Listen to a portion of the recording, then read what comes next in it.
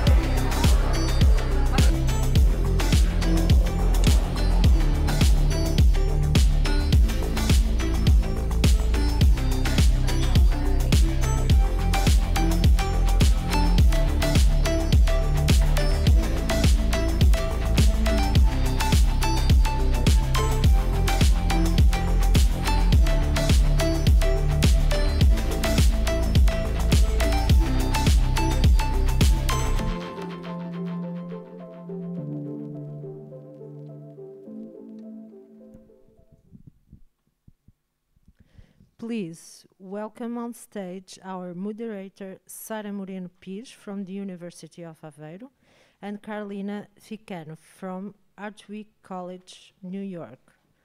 Also, remotely welcome Mathis Wackernagel, President of Global Footprint Network.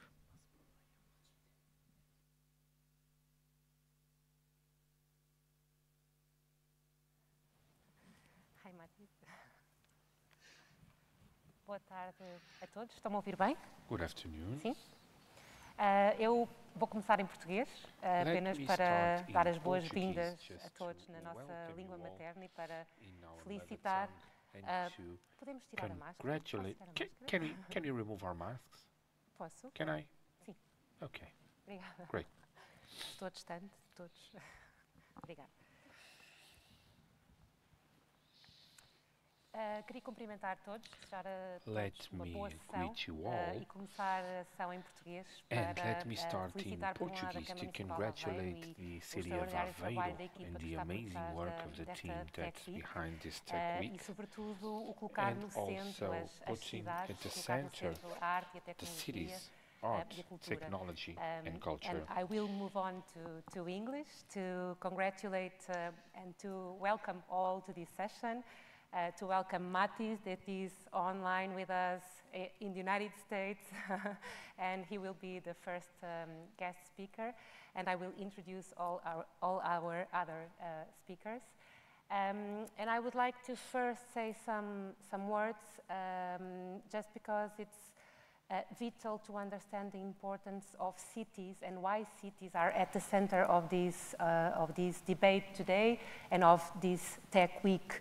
And cities are territories that contribute to, but they also face a challenge without borders, that that are not close to the borders of the cities.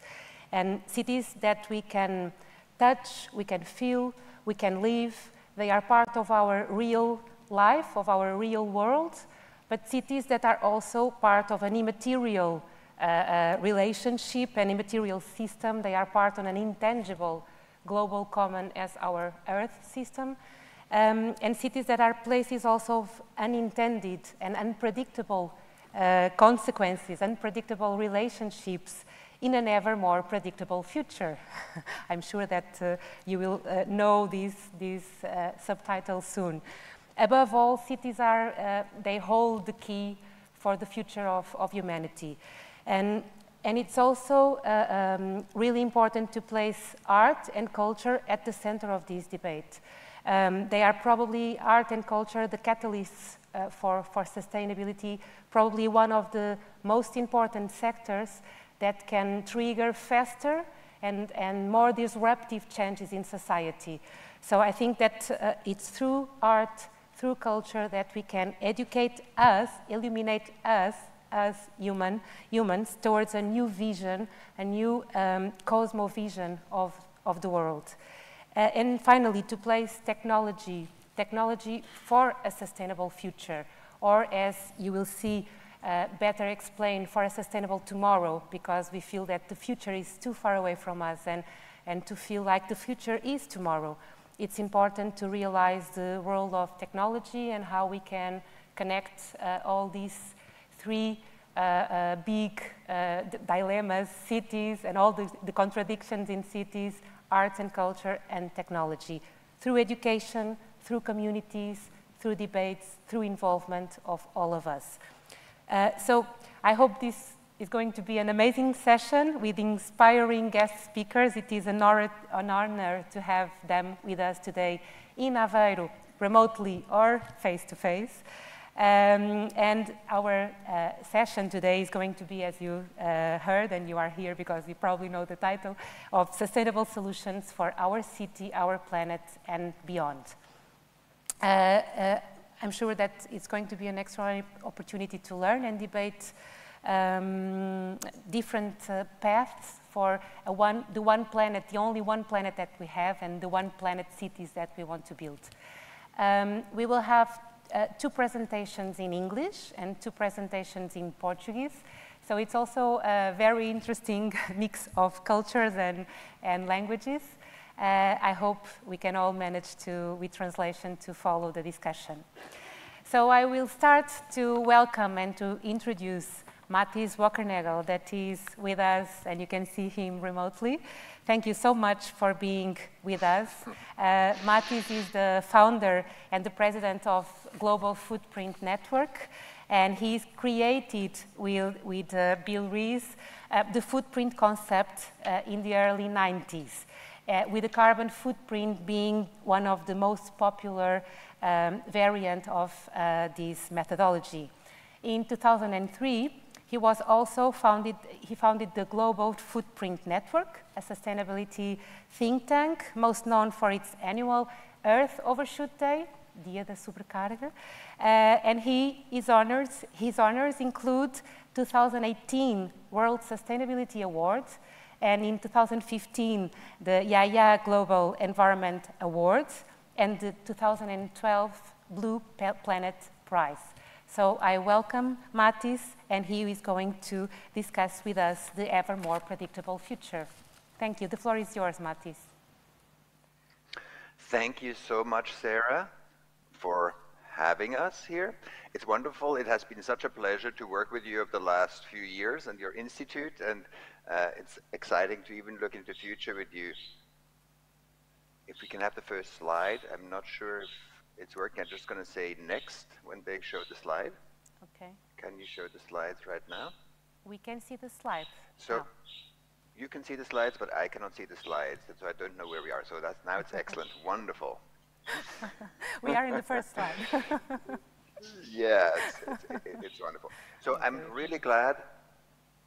Actually, I'm going to take the microphone. I'm hearing too much echo. So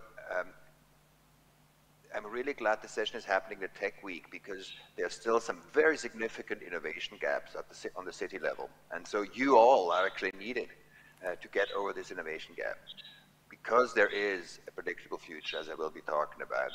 But at the same time, that's why I put the title here. Are we lost? Do we feel lost? Next.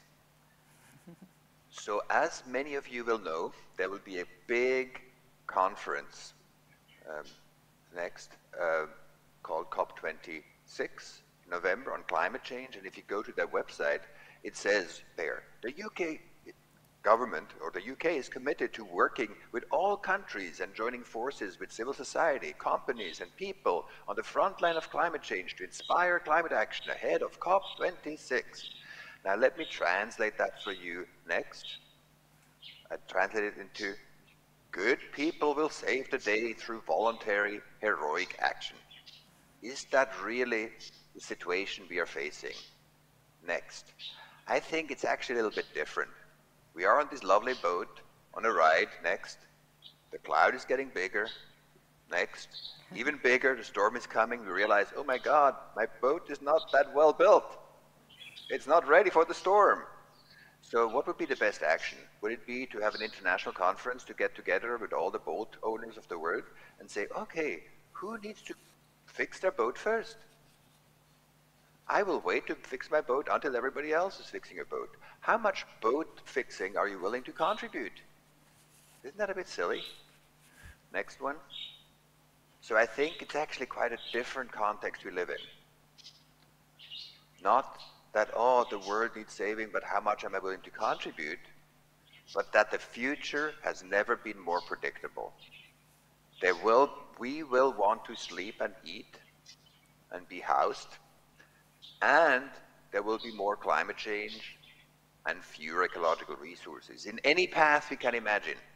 For example, if we act very fast on climate change, we move out of fossil fuels very, very rapidly, very rapidly. And that means there will still be more climate change because that still will take a little bit more carbon emissions. And at the same time, we will not have available fossil fuels. So that will be tighter. Or the other extremes that, oh, we won't do anything, we just see what happens. That will mean much, much more climate change leading to much more erratic weather, much more erratic agricultural production, a loss of biological regeneration. And then we also will therefore have fewer ecological resources. You know, so whatever future we look forward to is about one of climate change and fewer resources, and particularly also ecological resources and energy. So, given that, next, what's the real question? Can we afford not to be ready for the predictable future? So it's the exact opposite. It's not, oh, let's wait till everybody agrees, then we'll do something. But actually, if everybody decides not to do anything, if the next climate conference disappoints us, the need for you to get prepared for the future that is predictable gets even stronger. So that's not an overwhelming message. It's actually a message saying, wow, you're in the driver's seat. It matters what you do for yourself. You're not caught by having to wait for others. Next. So the world has changed. We call it now the Anthropocene. In the past, we were quite small compared to the size of the planet, but now we've become the biggest force, the geological force. That's why we're called the Anthropocene. And that's not just an interesting description. It shifts the dynamics of the world economically. Let me just paint the numeric picture to start with, and then we'll see what it means for our lives. Next. If we look at the world from a biological perspective, because ultimately the biological resources are the most significant ones, the most limiting ones, much more limiting than the iron on the ground or even the oil on the ground, because we cannot burn all the fossil fuels that we already found because there's too little biosphere to cope with the waste. So it's really the regenerative, the renewable resources that are the most limiting factor for our ability to operate well on this planet. When we look at how much is available per person, we just take the entire productive space on the planet, including productive ocean space, etc.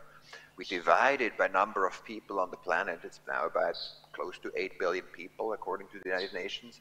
Then we get roughly 1.6 global hectares of ecologically productive space. I say global hectares because they're averaged out, so we can actually compare them across different landscapes, different countries, etc.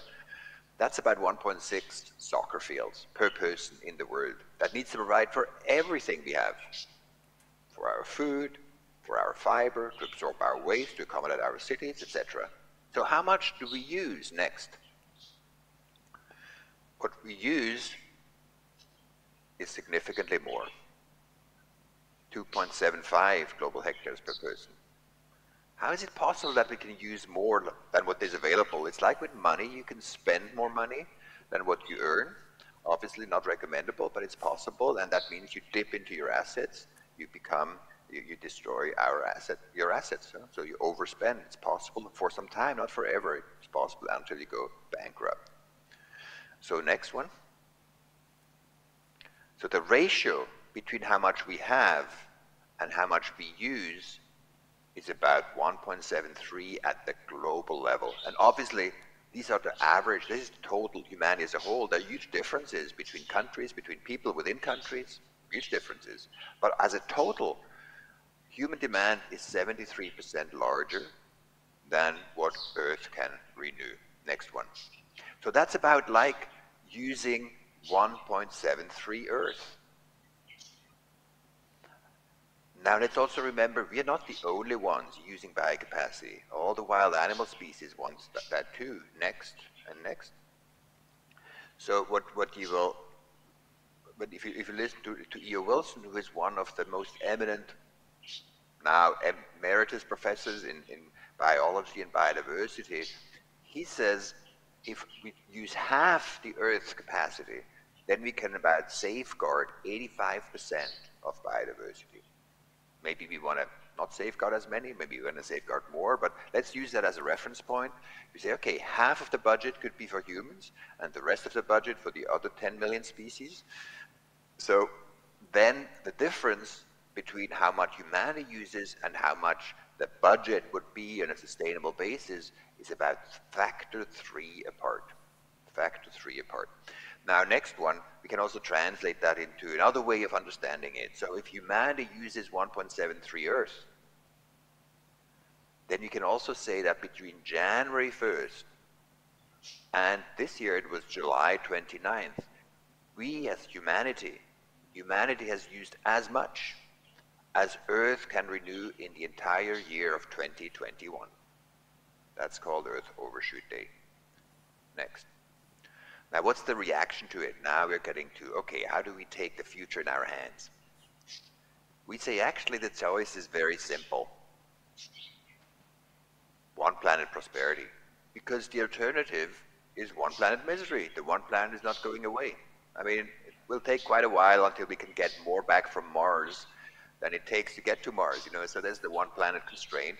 Do we want prosperity or misery on this planet? How do we generate one planet prosperity? We call it move the date next. Move the date. And the question really is, next, what solutions do you love? Now it's quite simple to think about what are the options, what we can do to move the date. Here, move the date. On one hand, what can we do? We can increase the productivity of nature by conserving it and by having regenerative agriculture and by restoring ecosystems, etc.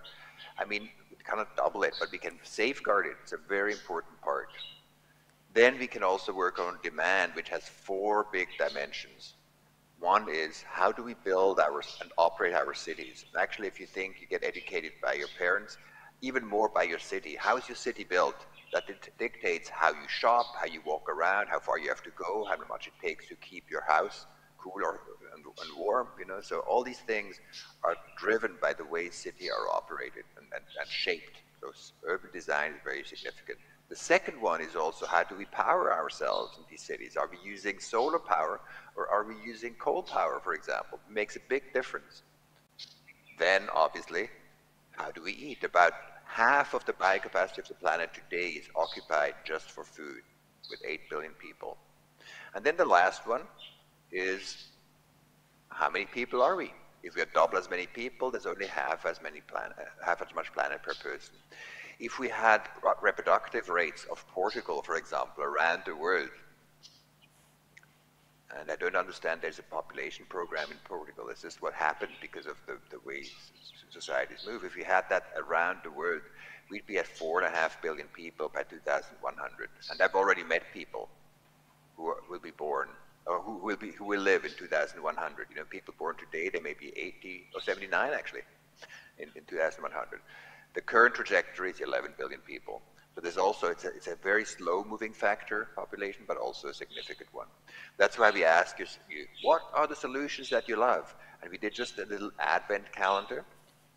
Next one, if you go to 100 days of possibility, every day we show something new, right, in these categories that I just mentioned.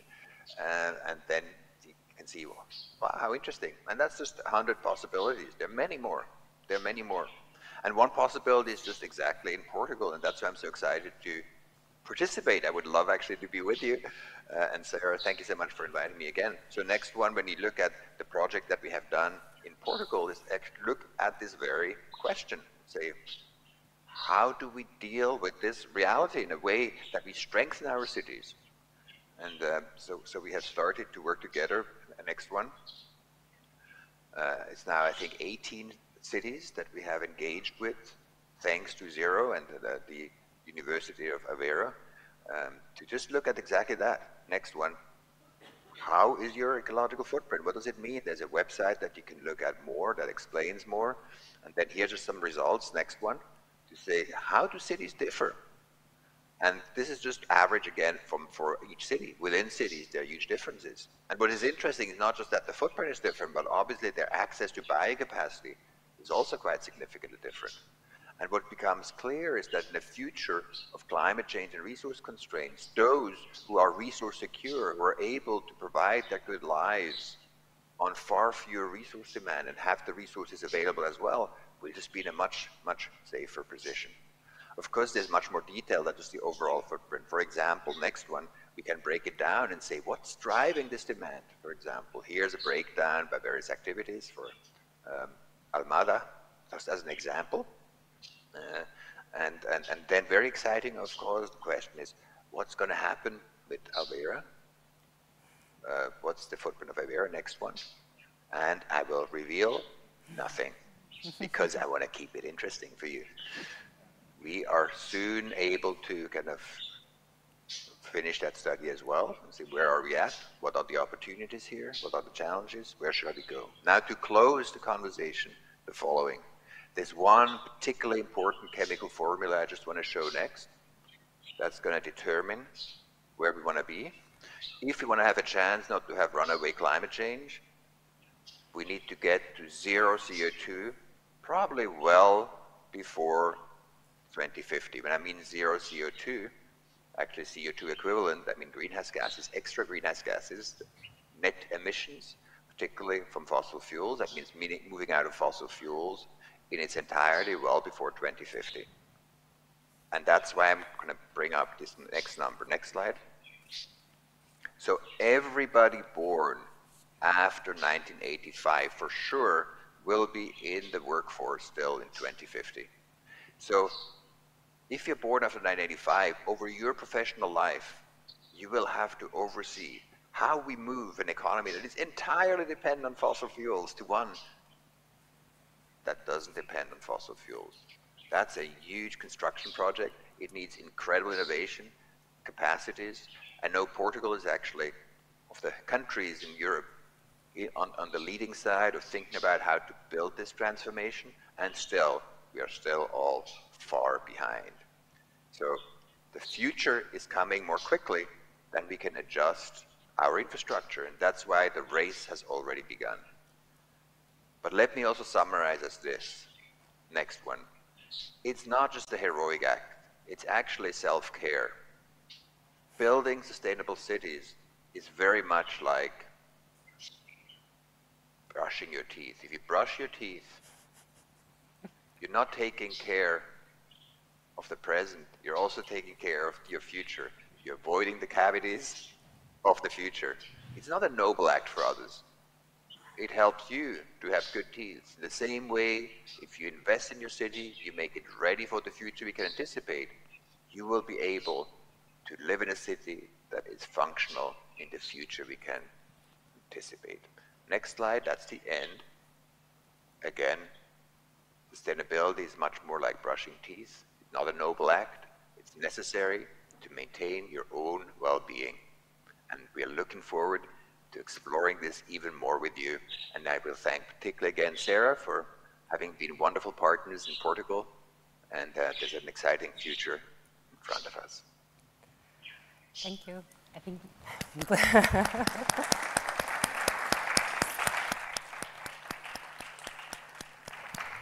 Thank you so much. It's always really embracing to listen to you and to make and to see how you make people feel that a different future can be enjoyable, can be the future we love to, and the choices that we can do now that we are not scared to take them, but that we enjoy them. And so that's a very important message to follow. Thank you so much.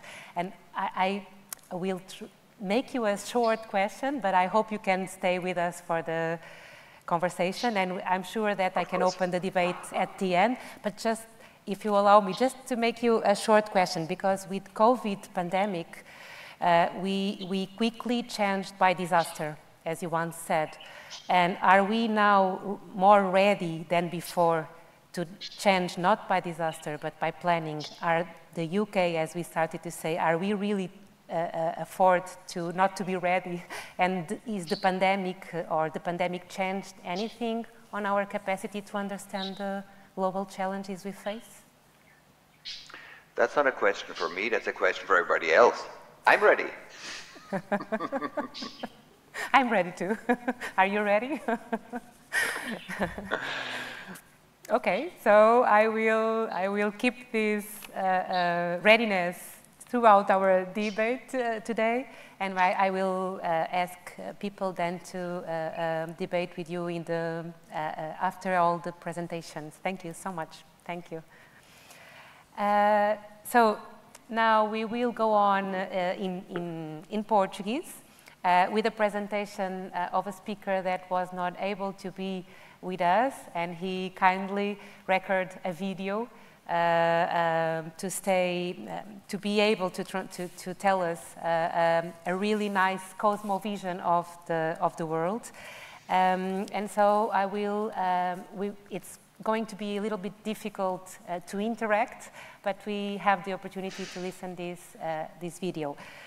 Professor Celso Prudente é professor da Universidade Federal de Mato Grosso. He's a professor at the Federal University of Mato Grosso, and he's here to present his primogenitive African cosmovision respecting the diversity, the pedagogical diversity of the African American cinema. He is a doctor by the University of São Paulo. I do apologize, the black cinema. So he was also at the University of Mato Grosso in Brazil. He's an anthropologist, a filmmaker, a curator in the exhibition of black cinema. He's a researcher of Latin America, cert on culture and communication. He's a presenter and director of a radio program in São Paulo. He's the director of many movies since 1987. The first Axé movie, the soul of a people, up to the color of voting, or the color of the vote. It's an animation video. So here's the video of Professor Celso. We would like to ask you to show the video, and I would like to reiterate that it's black cinema, not African American. It is a privilege to be part of this Aveiro seminar. Let me also thank the Bibliothèque, represented by Professor Adérito Marques Fernandes, and to all the team who was able to work in this event.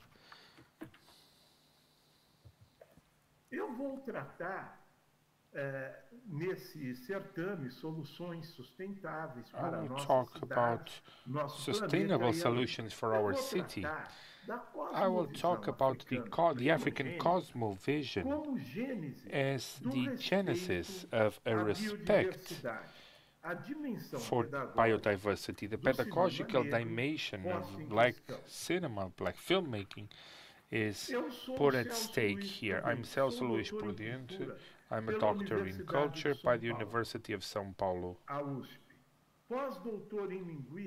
Postdoctorate in linguistics by the Institute of Language Studies from Unicamp, and I'm also a professor of the Federal University of Mato Grosso. I'm an anthropologist, a filmmaker, and the curator of the International Exhibition of Black Cinema. I'm a researcher of the Latin American Study Center on Culture and Communication, which is the CELAC of the School of Communication and Arts of USP. And I'm also the director and presenter of the Quilombo Academia program of the USP Radio, the radio of the University of São Paulo. The African cosmovision as the genesis on the respect for ecodiversity, the pedagogical dimension of black cinema that is put at stake. We will talk about the singularity of the sacred knowledge of the African cosmovision that was already known in terms of biodiversity. This means that the African cosmovision already knew the respect for biodiversity. It was the first expression of knowledge of the respect for biodiversity. It was the African cosmovision, firstborn. And it is an understanding of the horizontality that is defined in the circularity relationships where all the points are side by side. Nothing is above the other. All the expressions, all the things, all the existential shapes, bioexistential, they are side by side within an horizontal line without the possibility of vertical relationships. And this is very important. The measure that this relation of circularity happen in points where all the existentials are side by side, there is no possibility of vertical relationships between themselves. For the African cosmovision, all the expressions of bioexistentiality have the same weight and importance. No one has more, no existential shape is more important than the other. Without that one is established as a power over the other, considering that this relationship means in a domination and subordination, and it is within this connection of domination and subordination that the prejudice will establish. The African cosmovision is unknown to the relationship that implies or implicated in domination or subordination that ends up determining the prejudice.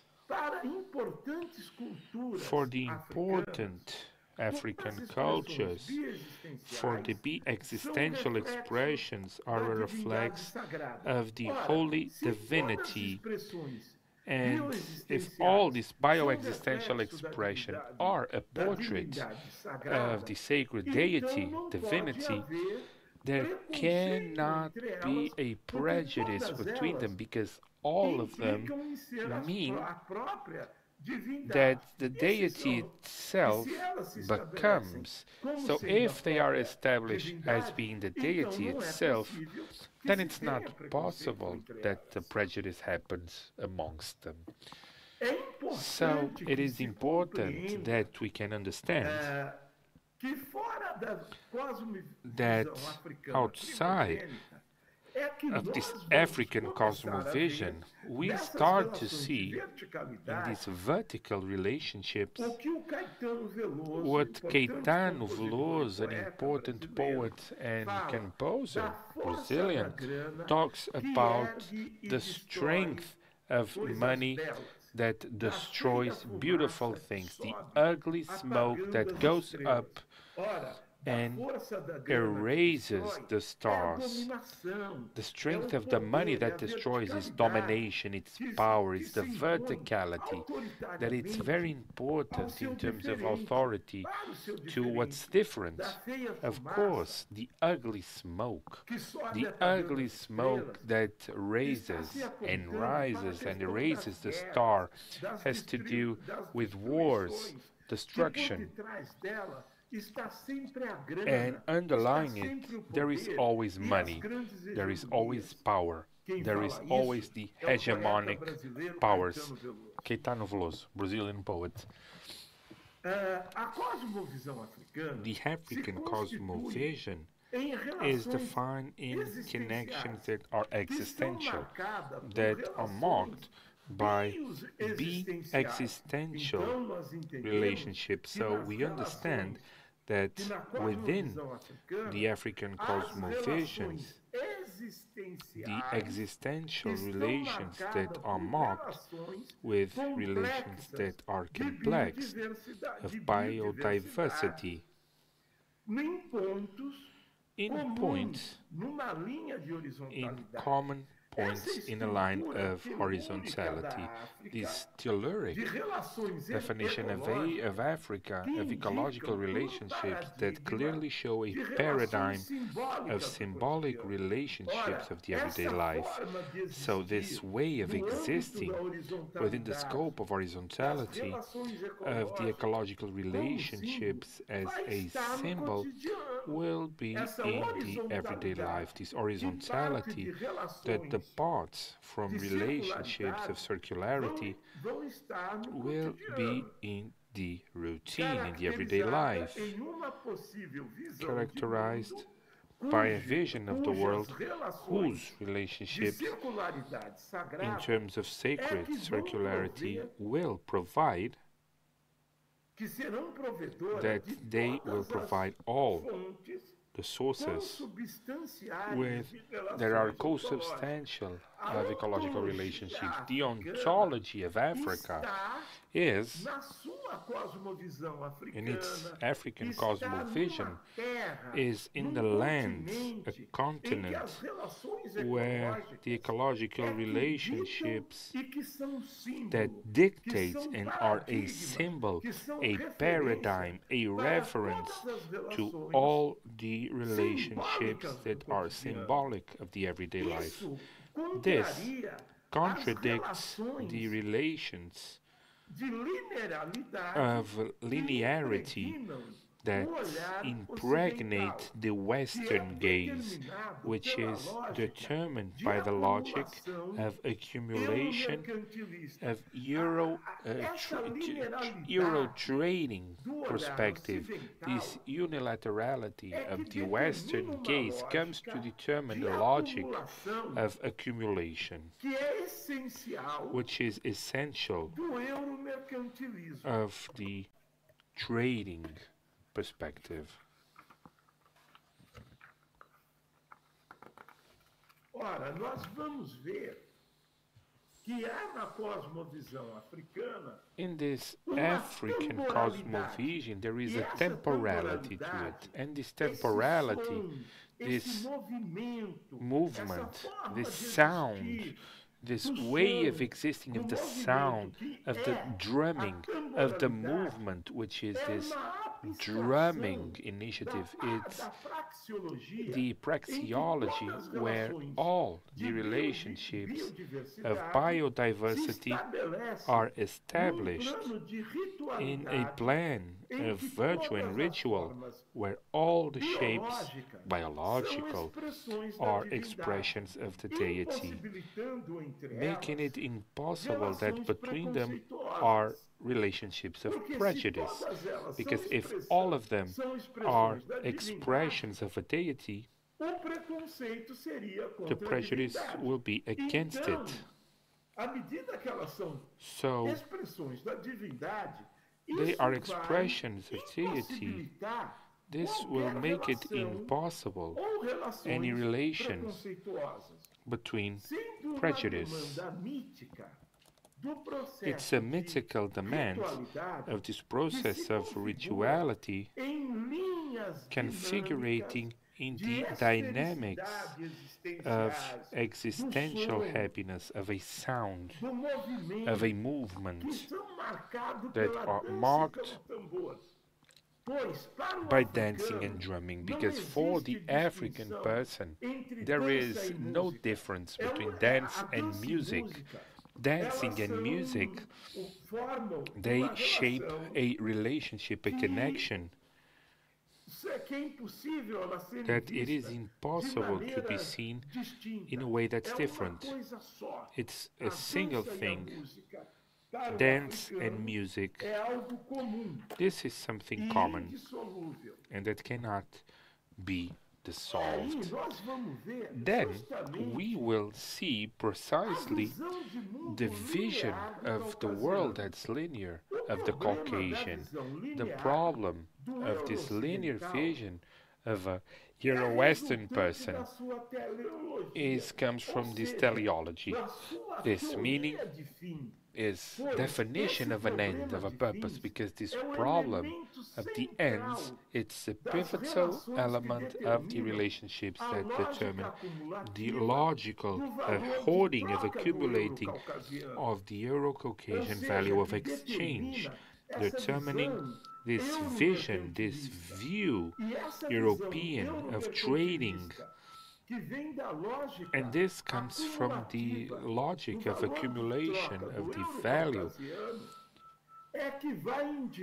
comes to indicate a hetero male that is authoritarian, and this is determined by the heteronormativity.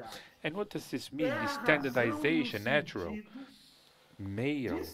It is following the sense of being the Eurocentric view, thus establishing as a measure for all measures. This is shown as one thing that more than makes it happen by violence, by authoritarian initiatives. There are different views, different measures, those expressions that are different to us. This criticism of mine, it dialogues with the understanding of Jean-Paul Sartre. Sartre said and observes that the white man has lived without being observed. Its gaze was dominating. This behavior, this colonial behavior, is a sense of the depreciative domination that competes with violence for the environment, where profit is the reason of all relationships. And it becomes weird. It becomes third to these relationships is that they suffer the reductionary attempt of this Euro-hetero standardization, normativity, which is the sense and the reason of the Eurocentric view that is thus established as a measure and as a law for the different, those that are different for the others. by means of violence and authoritarian view, we will see that the prejudice, the genesis, is the Aristotelic train of thought against the farmer, and we know that this train of thought is the genesis of the Euro-Western thinking that has found in Greek mythology its actions, considering that agriculture has a sense to it. And it symbolizes by the goddess Demeter. She's the goddess of agriculture.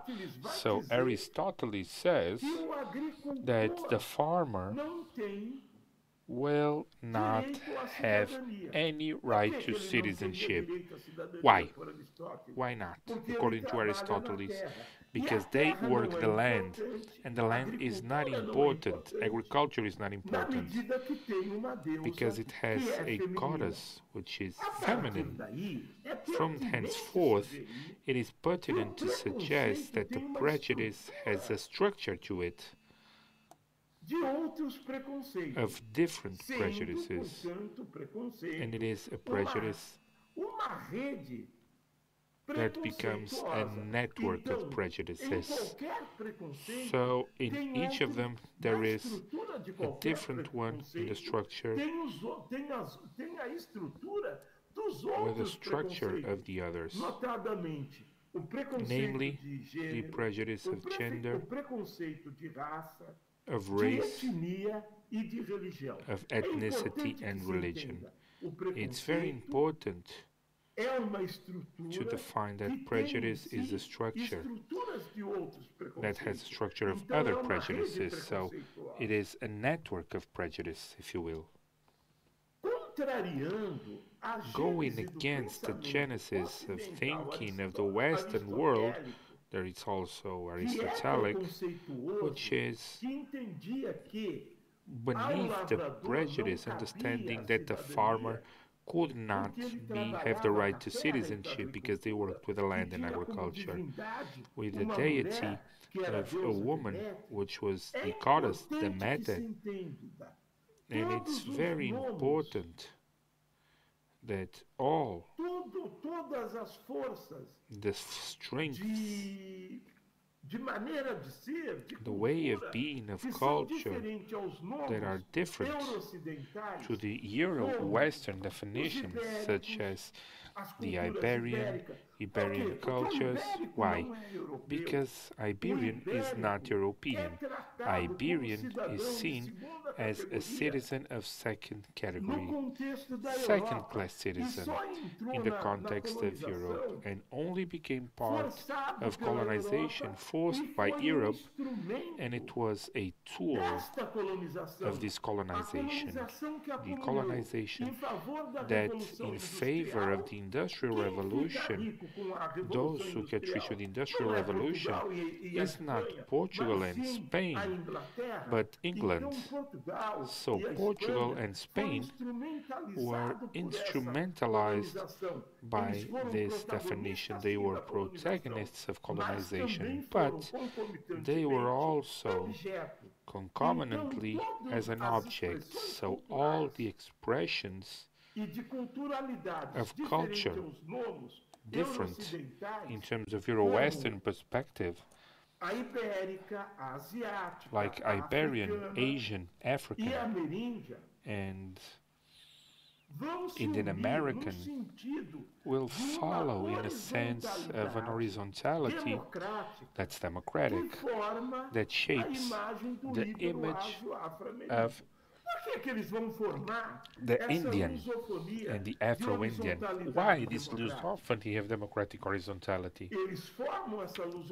They shape this in terms of horizontality in democracy that will point out to the image of the Asian Indian or the American Indian, because this comes from the Euro-Western colonization that has determined the power of the Euro-hetero-male authoritarian, which is determined by the standardization of the hetero and authoritarian view.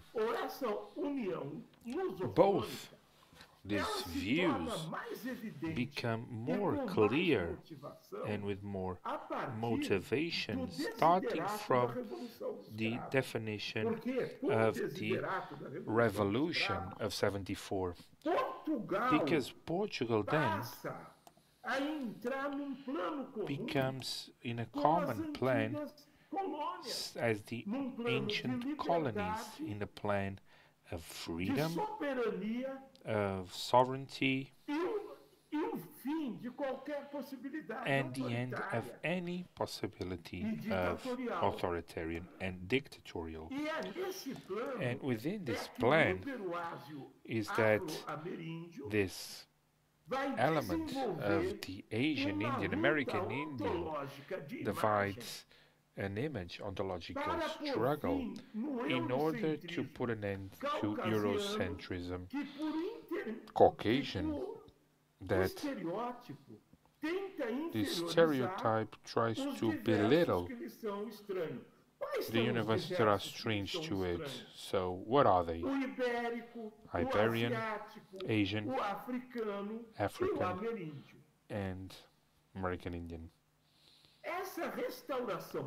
This restoration of the image that this element will initiate, starting from the philosophy of horizontality,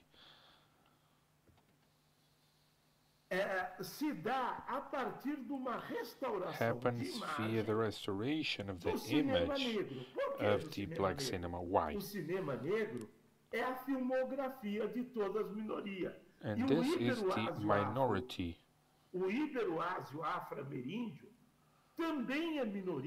They are also in a minority connected to this element in terms of the standardization, and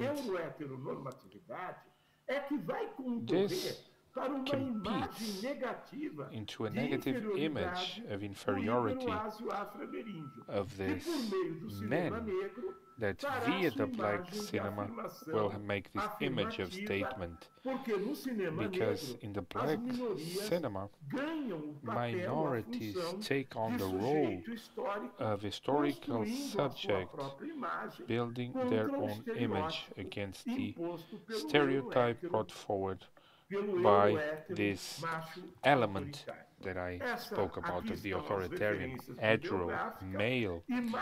Here you have the bibliographic references, and once again thank you for having me in this important conference, and I would like to leave my regards with you all, to all organizers and participants, for a lusophony of democratic horizontality. We do apologize from the interpreting booth. We did not have previous access to the text, which was riddled with literary references. So thank you. Thank you, Professor Celso Prudente. Thank you for your ability to make us travel through time and culture and these relationships that are established in different cultures. And it's a shame not to have you with us so that we could extend this debate associated to the other speakers that we have in the room. Let me call on stage the magnificent Rector of IFAM, Jaime Cavalcante Alves. Pleasure to have you. Por favor, se quiser tomar. Agradeço também muito a sua presença e estar connosco nesta sessão de debate. Eu vou continuar em inglês para apresentar a nossa próxima oradora, que percebe muito bem português, apesar de ser americana, norte-americana. E eu passo a apresentar a professora Carlena Ficano. A professora Carlena Ficano is Professor of Economics at Hartwick College in Oneonta, New York United States of America, sorry, where she teaches in labor economics, public policy and applied econometrics. Her current research interests include the application of network mapping to local food systems and food system optimization at the state level. Carlena was a founding organizing at the Hartwick College Center for Craft Food and Beverage, and he's now a collaborator on the initiation of the Hartwick College Grain Innovation Center, both of which are university-sponsored ventures promoting regional agriculture economic development. Beyond the university, Carlena serves as the executive board of the Center for Agricultural Development and Entrepreneurship and is a member of the CAD Vision 2015 research team. So it is really a pleasure to have you with us, and please, the floor is yours. Thank you. Can everyone hear me okay? Yes? Great. And I'm going to take my mask off if that's okay. Perfect. So thank you, Sara, for the invitation, and it's humbling and a great pleasure to be here from the United States in such an important conversation amongst such illustrious presenters. So I'm going to talk a little bit today about networks and about the potential for networks to help us transition to a new food system, and also the role of universities and colleges across the globe in that networking and in that transition. Can you control the slides from where you are, or should I control here? Let's see what I can do. Okay, perfect. So we begin with, why are we having this conversation at all? And I'm pulling from the work of our first presenter, Dr. Mathis Wackernagel, and the Global Footprint Network. This is a series of images that I use regularly in my class, not with Portugal, but the one on the left, that we are currently borrowing from our future. I'm here today with my daughter. We're borrowing from our children's lives, and increasingly we're borrowing from our own. What we're consuming is exceeding our capacity. I don't think there needs much description given our first presenter, other than to say that we're on an unsustainable path. It's getting worse. The future is now. The future is not in the long-awaited distance. It's at our doorstep. And the United States, where I am representing, is certainly a big part of the problem, as are many countries across the globe. So we have a big problem that we have to tackle, and as our first presenter said, we have to do it now. If we go inside of that problem and start to disentangle the systems that are causing the problems, food comes up repeatedly as a source of concern. And this slide that I'm sharing is from a recent report by the Rockefeller Foundation, who sought to quantify the externalities associated with food consumption and production in the United States. And they looked across many published studies using publicly available data. And the conclusion they came up with is that we spend about $1.1 trillion on food, and in so doing, we generate another $2.1 trillion in external costs.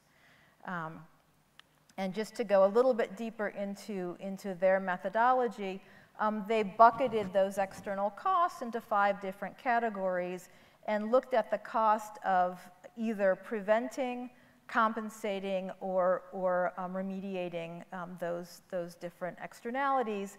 The largest was human health, so issues of obesity, chronic disease, environmental degradation, loss of biodiversity, reliance on exploitation of labor, sort of speaking to the previous presenter.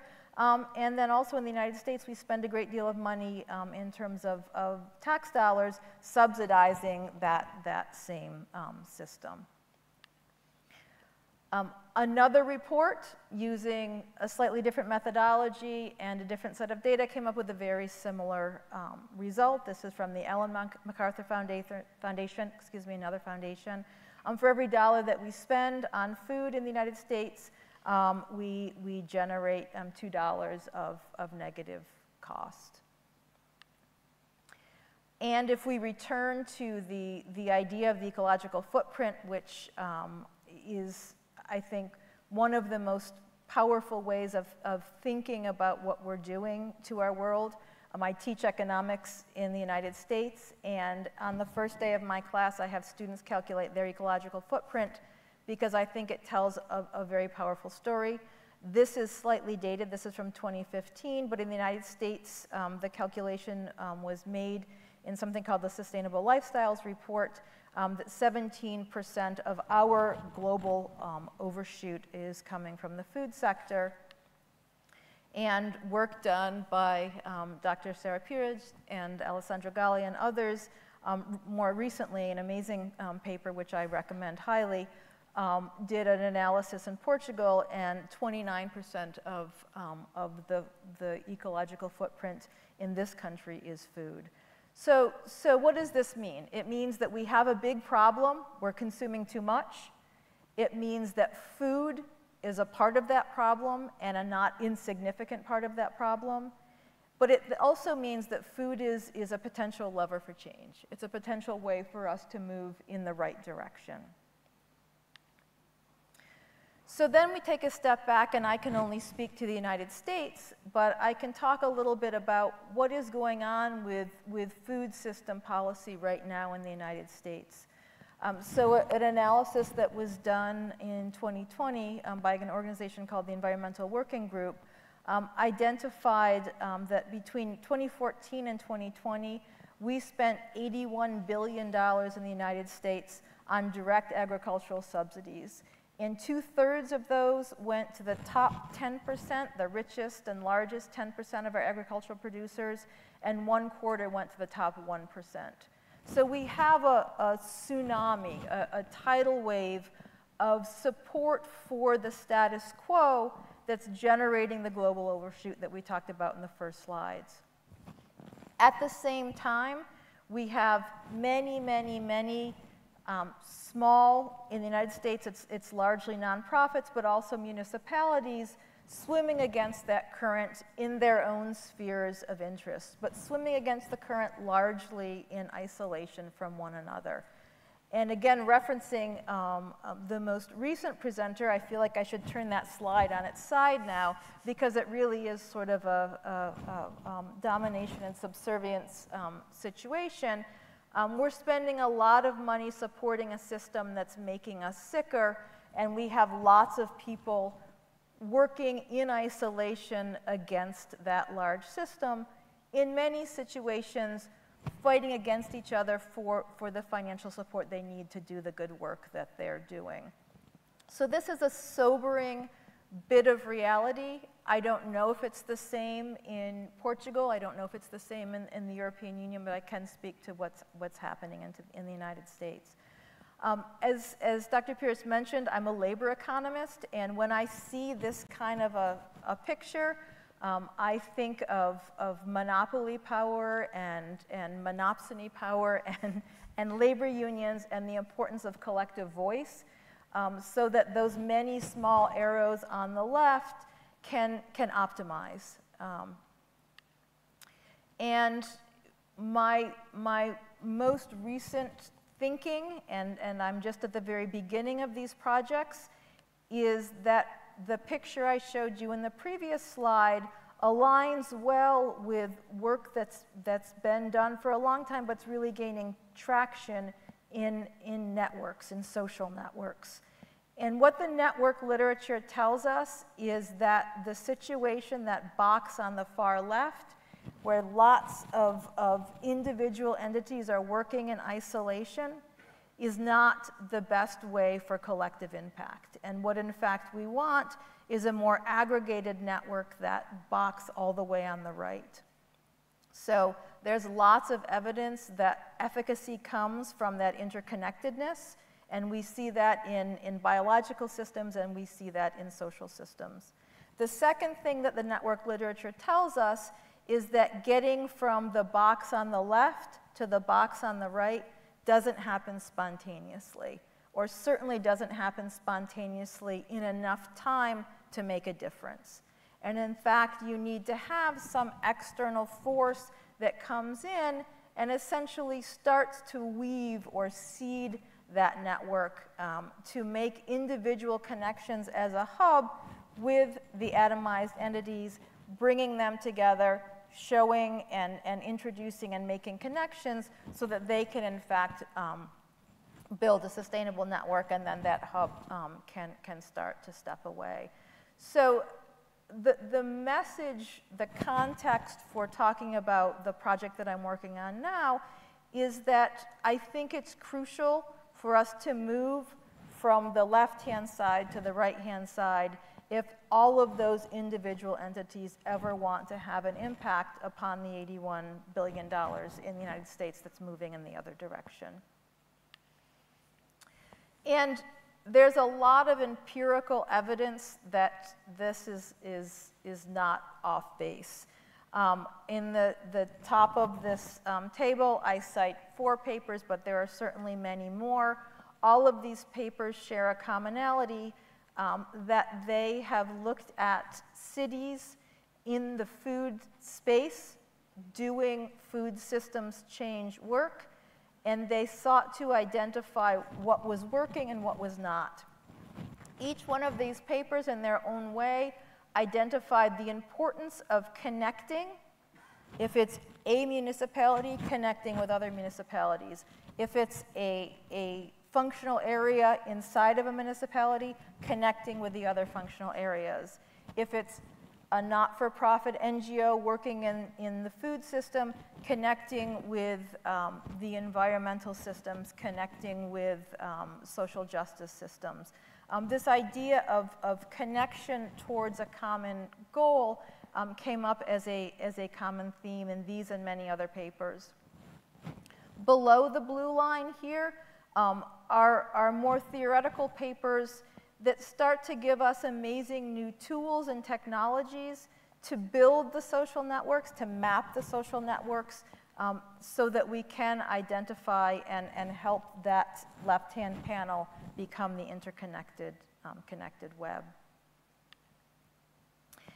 And we have success, examples of success in the United States where networking really makes a difference. I'm from New York State, and the state right next to me, Vermont, a very small state, so a small example. But beginning in 2008 and then formally in 2011, they decided to take a new path. So instead of taking a hierarchical model of food systems change, they sought to build a network. And their project, called Vermont Farm to Plate, which the first phase finished in 2020, and they are now beginning their second phase, was funded by the state of Vermont in collaboration with a not-for-profit and the University of Vermont. And they sought to map all of the work that was being done, find gaps in that work, build interconnections, and amplify instead of recreate what was already being done. As a result of their efforts, the sustainable food system economic output increased by 48% between 2011 and 2020. It created over 6,500 new jobs in the food system, which is significant in a state that has about 600,000 people. And they almost tripled local food purchasing. That was so successful that other New England states are now doing the same, a very strong program in Rhode Island and Massachusetts, and programs developing. And there's now a network of those networks called Food Solutions New England. Each one of these builds in what are called network weavers, right? Hubs to connect all of the work that's being done. I'm from New York. New York is not as far ahead as our neighbors in Vermont or the other New England states, but we're getting started. And the project that I'm involved in now is called Vision 2050. It is, like Vermont's was, funded by New York State in collaboration with an NGO, CADE, the Center for Agricultural Development and Entrepreneurship, in partnership with Cornell University, Columbia University, Hartwick College, where I'm from, and the State University of New York at Cobleskill. Vision 2050 really is New York's turn to try our hand at networking. It's meant to be collective and connective. So we are in phase 1 right now. We're on track to finish up in June. And our goal is to identify and articulate to the New York State Legislature a unified vision for food systems in New York in 2050. And 2050 is very far off, so hopefully we'll get there before 2050. We have 3 primary methodologies: a large farmer survey, some deep dive sector analyses into agricultural sectors that are primary in New York State.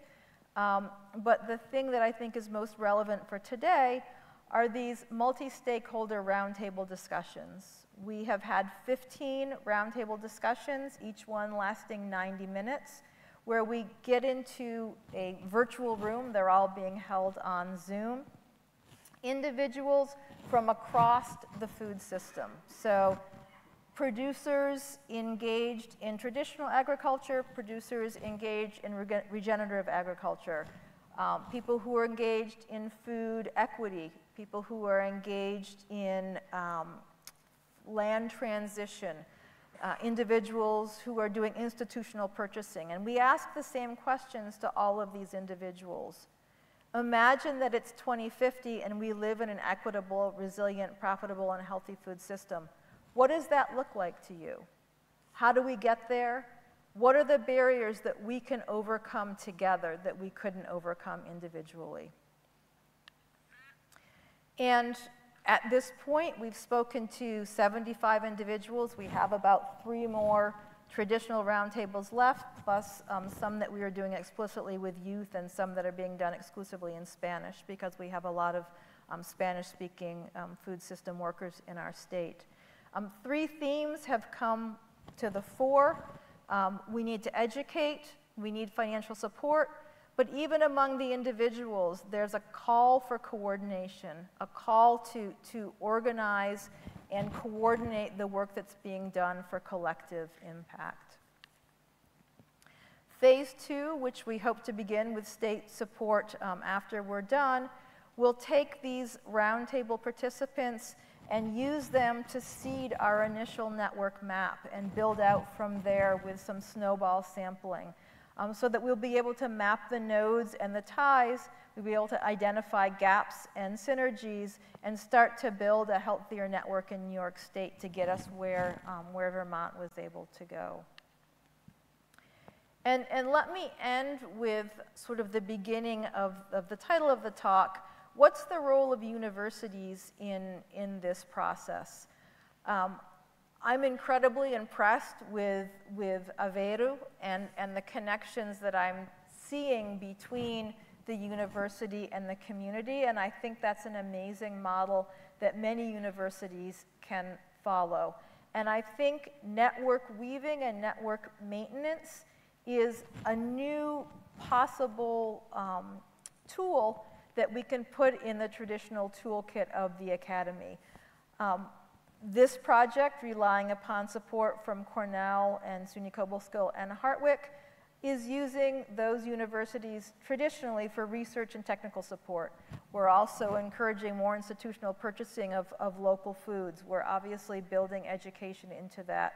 But a new step that I'm hoping that we're going to be taking successfully is using the universities and our students to help us with the mapping and the monitoring and the managing of these networks. So I'm going to stop here. I look forward to questions and conversations, and I thank you for your attention.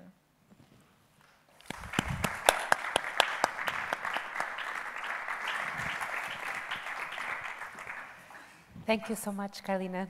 not only for touching a topic, food, that it connects to our culture, identity, to our emotions, and in Portugal food is a very important discussion, not only because of the environmental impact, but also mainly because of our cultural perspective and identity. And I was impressed by the Vermont experience and what you are doing now, and very keen to know more about the involvement of students at the undergraduate level. So thank you very much. I will leave the questions to the end. I'm sure there will be a lot. E vou voltar para o português para apresentar now I shall return to Portuguese so that I can present our distinguished guest to close our debate, Professor Jaime Cavalcante Alves. He is a magnificent Rector of the É prazer tê-lo connosco aqui em Aveiro. Possui pós-graduação a nível mestrado em Educação Agrícola pela Universidade Federal Rural do Rio de Janeiro. He has a master's degree in agricultural education from the Graduate Program in Agricultural Education, and also a specialization in mineral plant nutrition from the Luís Queiroz College of Agriculture of the University of São Paulo. He will bring a perfect connection to the subject that you are debating now. He has a degree also in agricultural sciences by the Rural University of Rio, and a technical in agro and livestock and agriculture from Manaus and Science and Technology. Atualmente é professor de Educação Básica, Técnica e Tecnológica deste Instituto, atuando nas disciplinas de Mecanização Agrícola, Manejo e Conservação do Solo, Fruticultura, Agroecologia e Culturas Anuais. Tem experiência na área da agronomia, com ênfase em agroecologia e manejo e conservação do solo, e a sua área de atuação é a agronomia, a engenharia agrícola, a agroecologia e a educação agrícola. Foi diretor-geral do IFAM Campus Tabatinga, no período 2012-2015, para o reitor do desenvolvimento institucional do Instituto Federal no período 2015-2019 e atualmente é diretor-geral desta instituição desde maio de 2019. Será prazer tê-lo connosco para debater a educação para a sustentabilidade, promovendo o êxito e evitando o êxito no interior do Amazonas por meio das escolas ribeirinhas. By means of the riverside schools. Professor, muito obrigado, you have the floor. Ouvindo, normal? Thank you. Can you hear me? Você pode me prestar. Can you? Thank you. Bem, muito boa tarde a todos. Good afternoon, com muita alegria, satisfação. It's a joy. It's with a great deal of satisfaction that we are here. Agradecendo o convite. First, let me thank you for having me. Para vocês, bringing para várias pessoas you, for many de outros países, from other countries, o que é educação profissional about no Brasil e como se faz a educação profissional bem no seio da Amazônia brasileira, que é o estado do Amazonas. Mas, primeiramente, eu queria dedicar esse momento. Hoje, no Brasil, 15 de outubro, nós comemoramos o Dia do Professor. Então, o Dia do Professor para nós é um momento, um dia de reflexão, de alegria, pela importância do professor para a formação de jovens, para a formação dos nossos profissionais. E eu queria aqui fazer uma homenagem, uma referência a uma mulher negra, filha de escravos, Antonieta de Barros, que foi a primeira mulher eleita deputada estadual no estado de Santa Catarina e foi a primeira mulher negra eleita deputada estadual no Brasil. E ela, em 1948, por achar que a educação é a principal ferramenta de desenvolvimento de uma sociedade, de emancipação, ferramenta de desenvolvimento humano, ela em 1948 instituiu o 15 de outubro como o Dia do Professor. Certo? Então, gostaria de fazer essa homenagem a Antonieta de Barros. Em nome dela, homenagear todos os professores aqui presentes, todos os professores do mundo, e em especial do nosso Instituto Federal do Amazonas, que estão nos acompanhando lá no Brasil nessa palestra.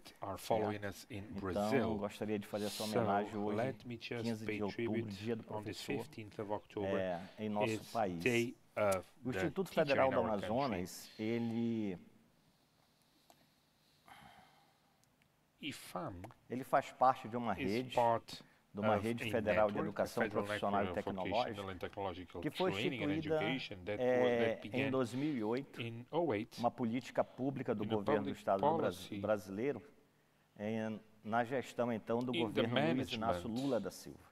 Ele criou a Rede Federal de Educação Profissional e Tecnológica, criando 42 instituições no Brasil, e o Instituto Federal do Amazonas faz parte dessa rede, é uma das 42 instituições.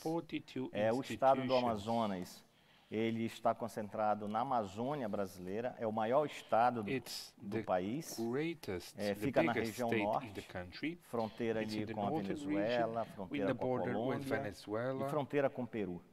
É o maior estado, porém não é um estado tão populoso. É um dos menores estados em termos de população, mas o maior estado em termos de área territorial.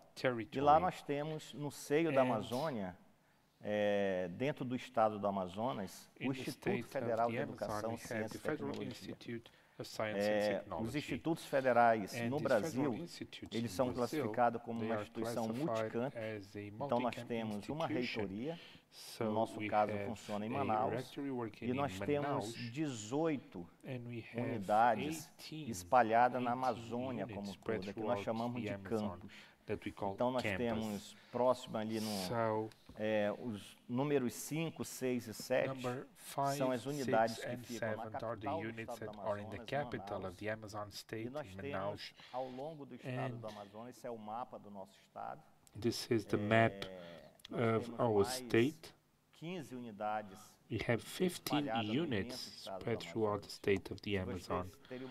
So, in terms of dimension, in the number 5, 6, and 7, where we have the campus in Manaus, Campus Centro, Campus Industrial, and Campus Zona Leste, Eastern area, alongside our rectorship, which is the 18, for the campus which is in the number 14 to the west of the state. This distance is around 1,410 kilometers within the same state, within the same unit. So our roads are rivers, and rivers are not in a straight line. They are very, very curvy. And from Manaus to the number 14, it's 2,500 kilometers in terms of distance. Because we don't have roads, if you go by boat, it will take 15 days. A plane, 3.5 hours, inside the same district, inside the same state, without going to another state. So it is a region that is huge, with many different characteristics, different and difficult logistics, different shapes in terms of population, different shapes in terms of society. A campus that is in the Parintins, which is to the west of the state, for the campus 15, which is Tabatinga, in the border of Brazil with Colombia and Peru, and the traits in the same state are completely different. This brings forward some difficulties so that we can have a vocational education that brings the school success into a higher perspective. But these are challenges that we need to face in teaching, challenges that we have in research and for the technological increase. All our format in terms of methodology, all our projects, they take into consideration those differences, those realities, this class division, and mainly they take into consideration the sustainability of the Amazon ecosystem. We are pressured as an institution of research and extension to the preservation of the Amazon forest. But we are also pressured by the community itself in the Amazon, wanting to develop want to get knowledgeable and how to add this knowledge to sustainability. That is the greatest challenge of the institution, which is at the core of the Amazon. Then is the development with the preservation of Amazon. Scientific knowledge, academic knowledge, alongside traditional knowledge. The knowledge of traditional populations, of the indigenous people, would have accumulated knowledge of decades and decades with those who have at the river their ways of living and their way of survival. So, this academic knowledge with those who defend the forest, who live from the forest and by the forest. So our challenge as an institution is quite big, problematic too, but at the same time is quite challenging and quite satisfactory so that we can develop this technology in this institution. So these 18 units, it's an institution that as a network, as an institution, as a way of education, and it started in 1909. So Nilo Peçanha, he was the first black president that Brazil had in 1909, created the first school of handcrafters and artisans. So this school, there were people who had no access to schools. So Nilo Peçanha, the president, was thinking about a model of an institution that could professionalize these people, that would bring these people into the institution so they could become professionals, artisans, handcrafters, but that they could be within the labor world, in a dignified world with professional recognition. In 1937, this school was transformed in the Industrial High School in Manaus. We brought it to Amazon. So in this city, we had in 1937 the first industrial high school, which was schools to train for the industry. We had the apogee of the rubber extraction in the Amazon. So the Amazon at this time was considered the richest area of the country. So we needed to qualify labor to understand this reality. In 1942, we had the Federal Technical School of Manaus, creating courses of the industrial field. In 1965, the federal government has a technical school of the Amazon. In 1979, the agricultural part comes about within our state, where the Agro-Technical School of Manaus, I was a student of that school actually. I finished the technical course in 1993. We created our technical school of São Gabriel da Cachoeira, which is the school which is here at number 16. It's in a region called the region of the Dog's Head, border of Brazil with Colombia and Venezuela, where you have the Peak of the Mist, Peak of the Neblina. It's the most indigenous place in the world. 92% of the students of this school, number 16, which is the Campus São Gabriel da Cachoeira, are indigenous. So it's 23 different tribes, so there is very different, I think it's around 22 different languages. All of them speak Portuguese, but the main, Negatu, which is the main language, and it's a main language that branched into other languages of the region, and the courses are connected to the development of indigenous communities. So this campus was created in 1993.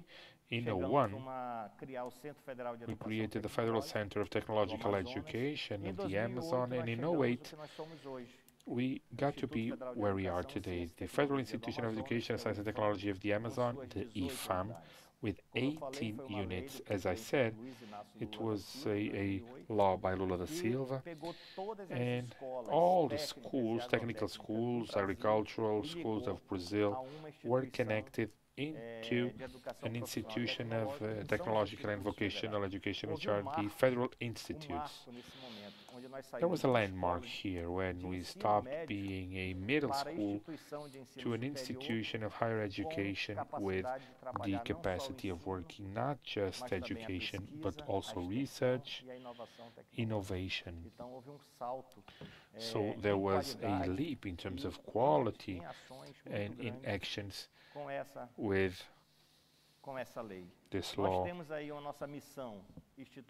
Our institutional mission of our Federal Institute of the Amazon, we want to promote co-excellence in education, science and technology for the sustainable development of the Amazon. We can never escape this reality. We need to look for the development of the Amazon, but abiding to its characteristics.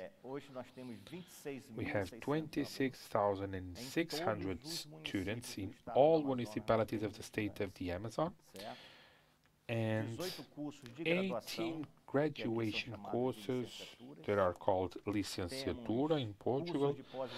We have postgraduate degrees, and we also have MAs and PhDs.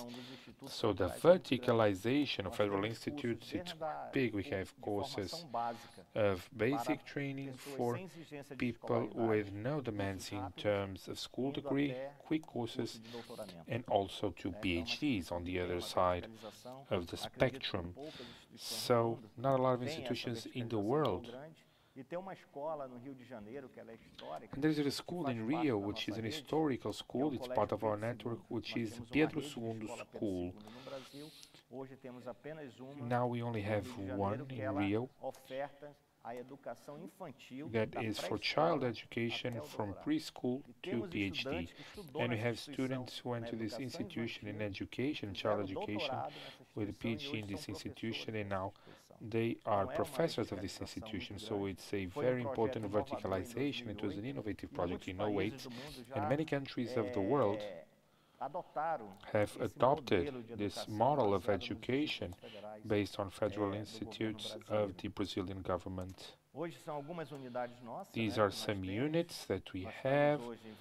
We are in 23 municipalities of the Amazon.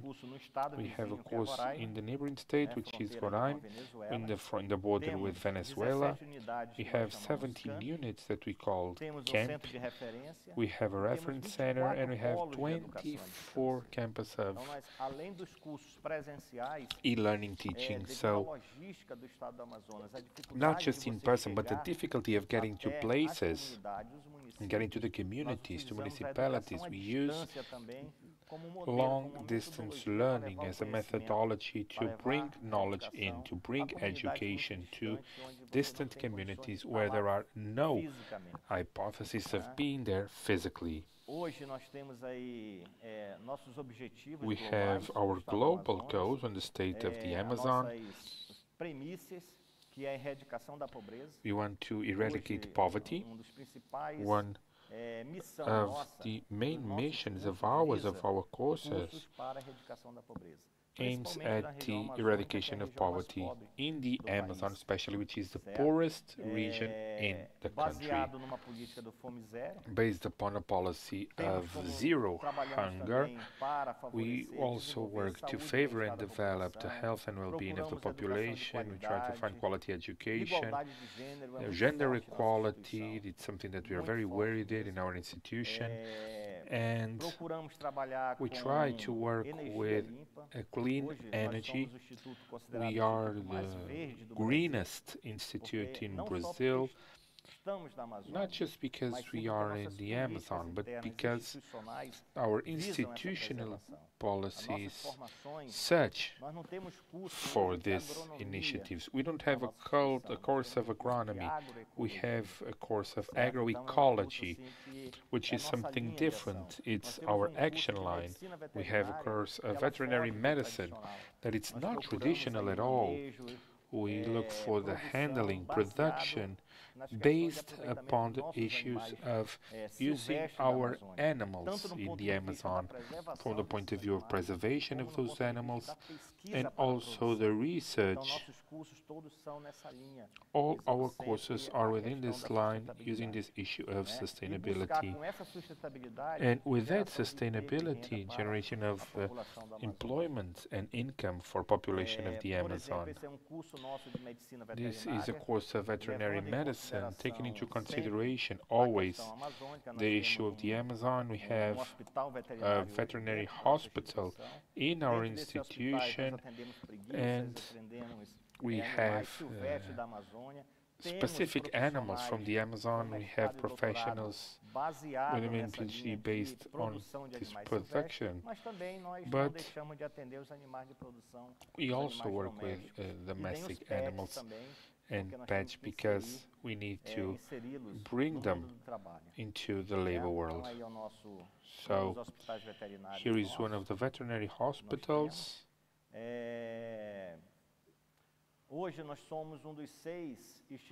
You are one of the 6 institutes of the 42 we are a core of innovation. We have an institution in Brazil called Embrapi, which is a Brazilian company of research and technological innovation, and it accredits institutions in Brazil to create innovation centers. We only have 6 in Brazil. I mean, we have 12 in Brazil, and one of those 12 is our IFAM. Because not just being in the forest, we are in an industrial area that is quite strong. In 1964, with the purpose of bringing resources into the Amazon, where the federal government created an area of free trade called the Zona Franca of Manaus, and we have one of the greatest industrial parks in Latin America. So our institution is also quite close to this industrial park, leading for the training of labor and developing technologies via technological innovation to answer to the production based on sustainability.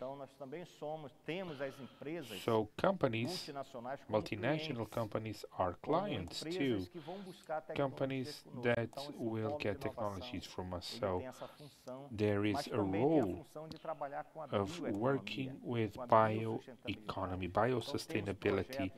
So we have projects within this center aiming towards the usage of products from the forest, researching, studying those products, making them, turning them into businesses to our community.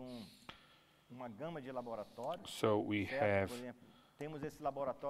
this laboratory with components for bikes. In our industrial Manaus, we have an industry of vehicles, two-wheeled vehicles, bikes, and motorbikes, and they would come to France to test this. And now our institution, with the support of private institutions, and this is defined by the Metrology Institute of Brazil, so that we can test those industries. We are one of the 6 nanomaterial laboratories in Brazil.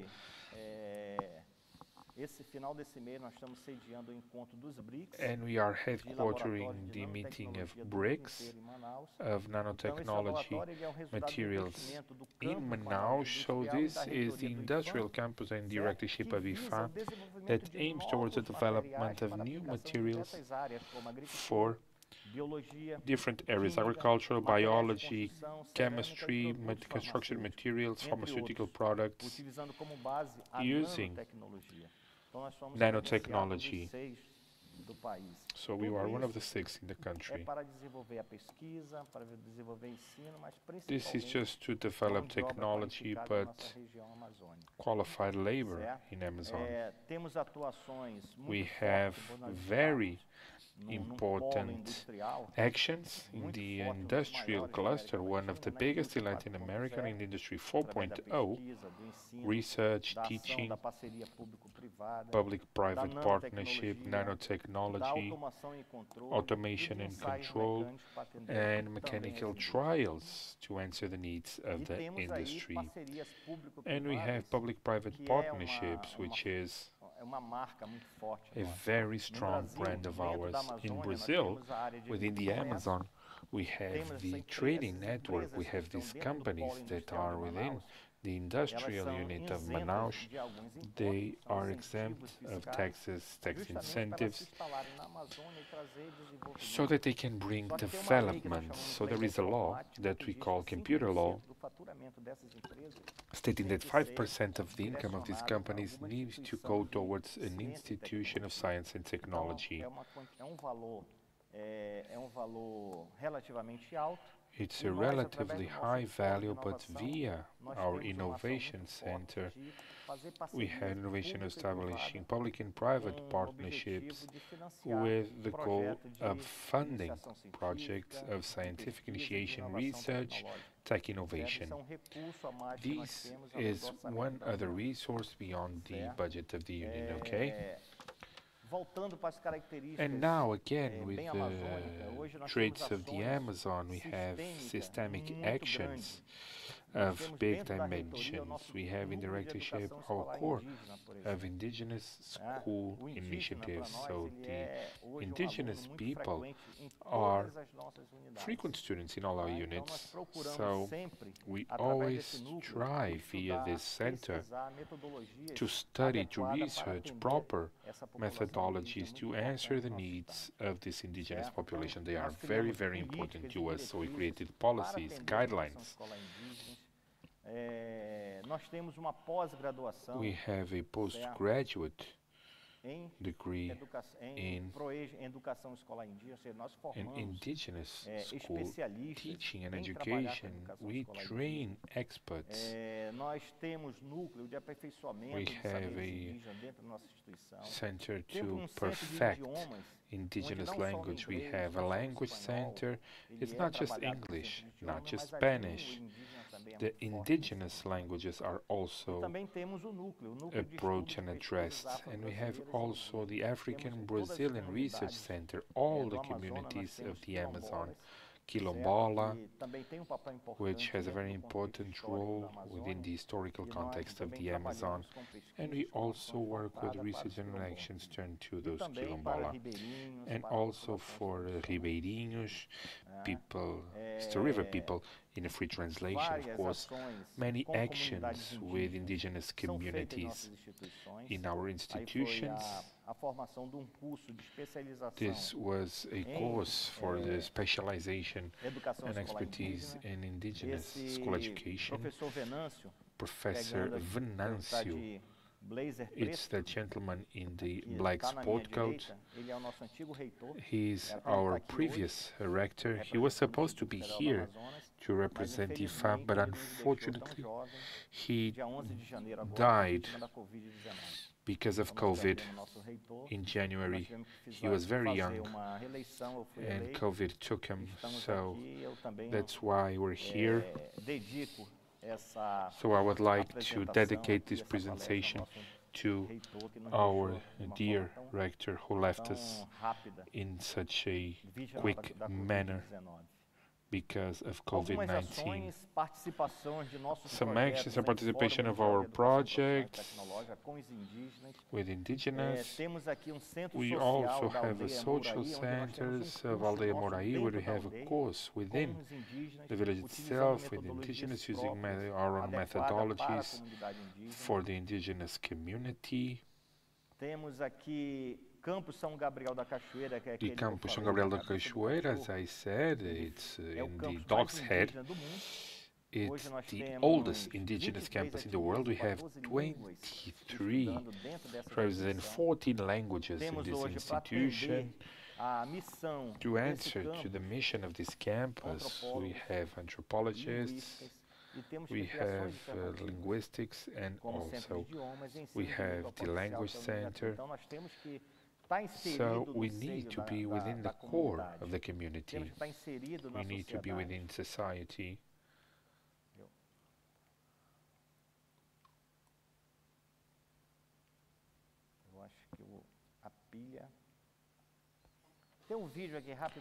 Here's a video. É uma comunidade atenção especial devido às dificuldades de acesso, devido à dificuldade de deslocamento. Quando nós chegamos aqui, a recepção foi muito calorosa, o pessoal estava esperando o retorno do IFAM. A última vez que nós estivemos aqui foi para uma assembleia junto à associação, à IRCA, onde foram tratados diversos assuntos, entre eles esse processo seletivo e outras ações do IFAM, como pós-graduação aqui na comunidade, curso de extensão, enfim, agora o IFAM, dentro da sua missão institucional, tem que se reconfigurar para atender as demandas aqui da comunidade.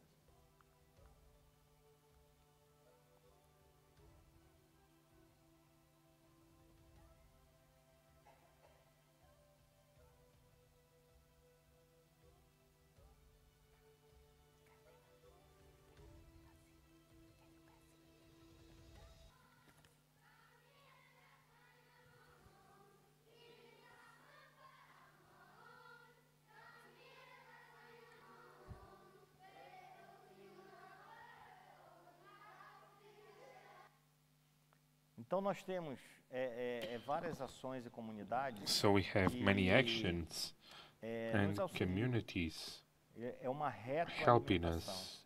Trazendo para nós necessidades. We bring to us needs so that we can study com desenvolvimento de pesquisa, com with the development of research, with the development of technologies. Então, são várias ações, eu vou passando um pouquinho many actions. mais rápido.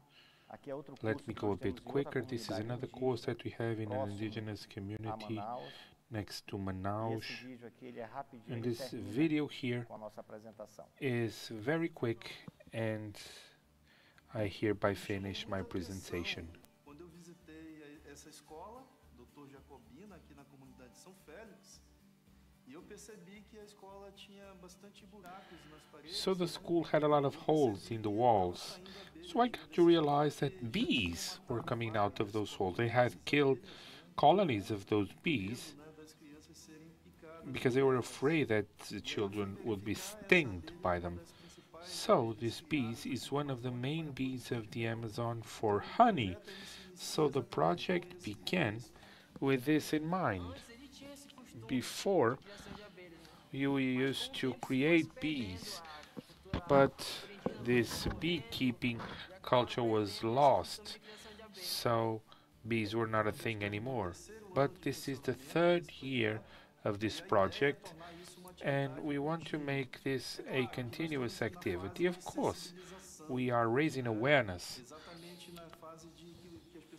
so that people get to know bees and take care of them, preserve them, and from there on to transform this into an economic alternative for this community and for others. Então, este é o Instituto Federal do Amazonas. This is IFAM, das nossas ações, a bit of what we do, desafio é esse. and this is our challenge, further and further to look for economic development, social development, aliado à preservação da região alongside the preservation of the Amazon region, bringing knowledge to industries without harming the environment, but also to train capable citizens so they can develop this industry that is already established in the region, but also to look for opportunities within our Amazon forest of survival with dignity. Here's our institutional mission. Once again, thank you for the opportunity to share it with you.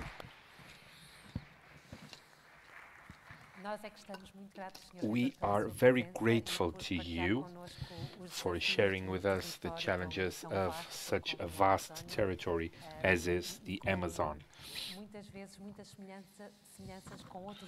And it's similar to challenges that we have in Portugal too. So this extension, knowledge, education to improvement of life conditions of population, I think that we are now much more knowledgeable. And let me take advantage of this. It's for a question in English. Learning Portuguese with all the presentations in Portugal. Thank you. You are there alive with a lot of energy. Thank you. And I would like to open the debate and to please ask you all if you have any question, alguma pergunta a colocar a algum dos nossos oradores. Any question to any of our speakers? Anything that you would like them to explore further? If you want to questions yourself. Alguma intervenção do público? Temos, creio que, microfone e estejam... We have a roving mic, so...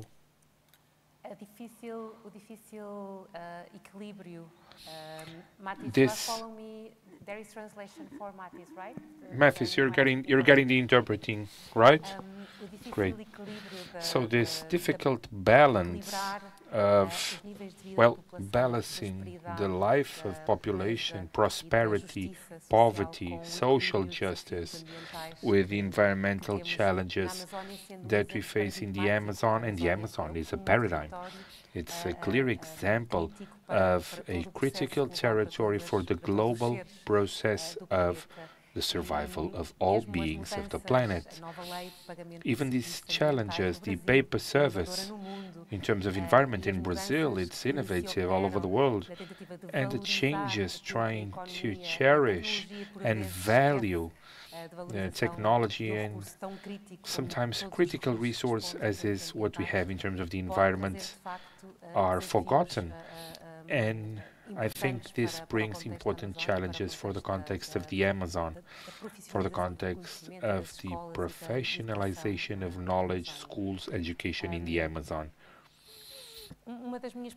One of my questions is, how can we use education, how can we use technology, universities, connection with communities, to tell stories in a different manner, to relearn our society so that we reposition towards the future with an optimistic perspective. By Mathis, we need to envision the future as something that's different, but surely will re-qualify the way we live.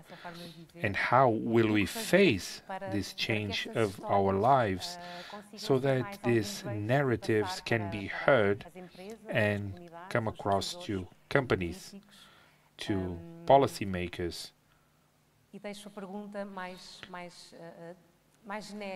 This is a very broad question, I know, but how can we make this go across to industries? And I have a quote by David Thorpe about Twin Planet Cities, and it is a quote, so here it is. It is a constant source of surprise to me, author, and surprise that I remain surprised, that more is not said about these huge survival-threatening challenges in the popular media, nor about the heroic efforts to meet them undertaken by courageous pioneers everywhere. So we had the opportunity to give voice here to courageous pioneers and courageous projects that inspire and that can spread stories to transform tomorrow, the tomorrow that will come for sure. Any recommendation of how to tell these, how to spread these stories, how to mobilize us even faster and in more disruptive ways? Sorry for this English and Portuguese at the same time. Any answers, any questions? Ok. Primeiramente, nós temos que nos desnudar, nós temos que nos desfazer de certos preconceitos que nós temos com relação à Amazônia. Some of the prejudices that we have towards the Amazon. É muito comum it's still a commonplace to say that Amazon does not develop because we cannot destroy the trees. We cannot create big industries because there are environmental laws preventing it. Agriculture, livestock in the Amazon is never developed because the environmental law is very, very difficult to overcome, and I can only destroy 20% of my land so that I can develop an economic activity based in agriculture. Development models cannot be created because natives dominate most of the land in the Amazon. So, first, we need to get rid of all of this, get rid of all of these sayings. How can we do it? We need to first know what the Amazon is, then to understand the potential that the Amazon has. It is much more profitable economically standing than after you destroy the wood. Because if you tear down the wood, the forest, you will have a momentaneous activity, short-term economy. You will destroy fauna, you will destroy the flora, and you won't have any sustainability. So this is the first challenge. Understanding the Amazon as something that's profitable as is, and it is profitable.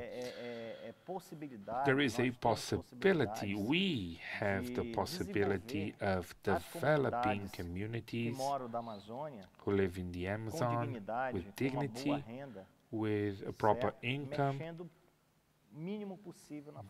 by destroying the minimum possible of the forest. We need to think out of the box of our institution. We need to go to the community, study their culture, study the mechanisms of how the forest itself behaves before the community, and then develop sustainable agriculture initiatives, livestock, because the technology exists, making it that industries, and I spoke one of the biggest industrial clusters in Latin America, in Manaus, and it's almost non-pollutant. Why? Because we have developed technologies that prevent it from being pollutant. So we need to bring this to our society and then to our public bodies. Brazil is so huge that someone who is in Brasilia or in the south of the country doesn't know what Amazonia is. The central government, central power, which is in the center, doesn't know about the Amazons. Our logistics are so hard that we have to have a governmental network that would be much, much bigger.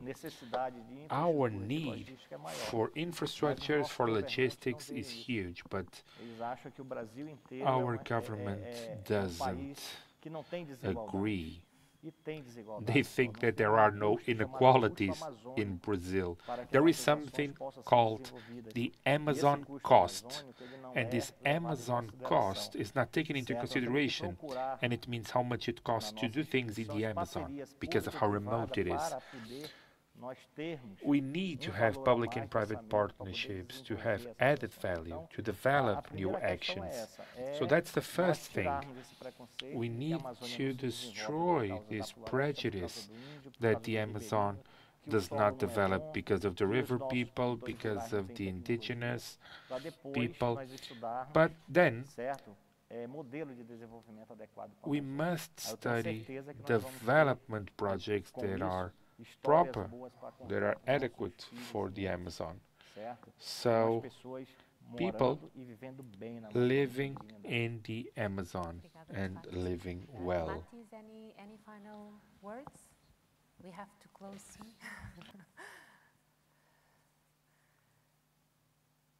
Do you want to say any final words? Mathis, do you have something to say? The moderator is speaking in English. I thought you were following. Yeah. So thank you very much. I think one of the main things, and thank you so much for all the wonderful contributions from the panel, one of the main things I think is how we hold our narratives. Too often, particularly in urban areas, the privileged elite, which I'm part of because I live in a city that is well-fed, etc., we talk about all this tragedy of the commons. How do we need to be nice to the rest of the world? How nice am I willing to be? Rather than turning it upside down and recognizing there's not that much tragedy of the commons. If we don't prepare ourselves for the future we can anticipate, we will not be prepared. There's a lot of agency. There's a lot of necessity. And that's why we can act. We don't need to wait for the others. Thank you. E, de facto, tirar os nossos preconceitos e construir outros conceitos com outros valores building different concepts, different values, looking for a new thank you, Sarah, value. And the organizers of this panel. It's amazing to me to hear such people coming from such different spheres, from film, from education, and from the great work that Dr. Wackernagel is doing. And I think we're all in this together. And I think of the first day of my classes when I have my students do the footprint, the ecological footprint, and I look at their reactions. And always someone will raise their hand and say, I have 4, which means they're consuming 4 times what the earth can support. And they say, is this bad? And when I explain what that means, they start to say, but in my house, we eat organic food, and I say, how big is your house? And they say, well, it's 5 bedrooms and 3 bathrooms. And I think it's that realization that we are all living part of the problem, we're teaching part of the problem, and so I commend the work that you're doing, starting to teach more of the solution. I think it's all of our jobs to teach the solution so that our children, so that my daughter who's sitting here will have the world that they deserve and not the world that we've left them. So thank you all very much. This has been an amazing panel. Muito obrigada.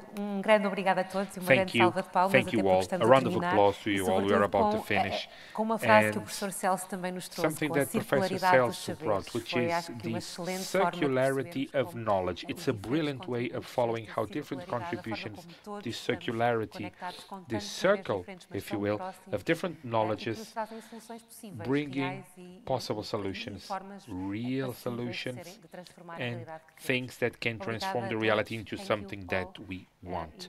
Thank you all. It's been a pleasure. Thank you.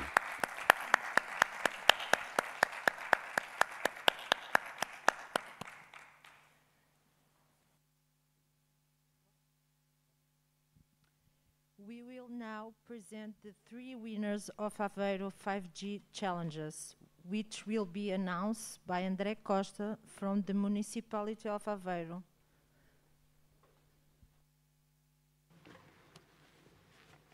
Muito boa tarde a todos. Antes de mais, gostaria de agradecer à Sara e aos nossos ilustres oradores a presença nesta última Tech Session da Aveiro Tech Week. Foi um prazer acompanhar a vossa sessão. Dizer-vos que hoje de manhã, neste mesmo auditório do Teatro Aveirense, assistimos ao final pitch dos concorrentes à segunda edição do Aveiro 5G Challenge e portanto, em representação do júri deste concurso, que inclui não só o representante da Câmara de Aveiro, mas também representantes da Altice Labs, da Ericsson, do Cluster TIS.pt e da Universidade de Aveiro, a quem desde já agradeço a vossa disponibilidade para ao longo destes últimos meses acompanharem o desenvolvimento destes projetos e terem tido o dia de hoje para nos apoiarem na avaliação desses mesmos projetos. E cabe-me a mim agora, neste momento, anunciar aqueles que são os 3 vencedores, não sem antes lembrar aqueles que são alguns dos objetivos deste concurso. Existe em Aveiro a única infraestrutura com uma rede 5G instalada em centro urbano da cidade, que tem propiciado a que startups, scale-ups, centros de investigação, universidades possam testar e prototipar produtos e serviços que necessitem destas características de uma rede 5G. E esta passada terça-feira, numa sessão que tivemos para avaliar os resultados do Aveiro Tech City, We were very pleased to see that in the last 2 years we were able to overcome our goals with more than 30 different projects using our Aveiro Tech City Living Lab, being able to test and develop their products before launching them into the market. So within the scope beyond the Telecom Institute, it's very important the support that we have coming from Mathis Labs and Ericsson, to whom I would like to thank within the scope of this process and this living lab that we have in Aveiro. Without further ado, the award that we have for 3 startups is 25,000 euros for each of them. And in the beginning of this process, we had 29 candidates, 10 finalists, and All Be Smart, Cycle AI, and Infinite Foundry. A round of applause for these entities, please. Winners of the Aveiro 5G Challenge. I don't know if the entities are here or not. I don't know if they are. I see Paulo there. You don't need to come here, but let me thank you for everything that you have done, and I hope that you continue to use our Living Lab and the possibilities that we create to attract talent and companies into our city and into our region. Thank you all. This is the last session of Tech Week, but let me tell you that tonight we have the Light Festival Prisma, and I would invite you all to visit it. We have different artistic installation of Criatech and a set of activities that will happen during the weekend, specifically for children, for young people in the gaming area in the Aveiro University and also in Parque Exposições. Thank you.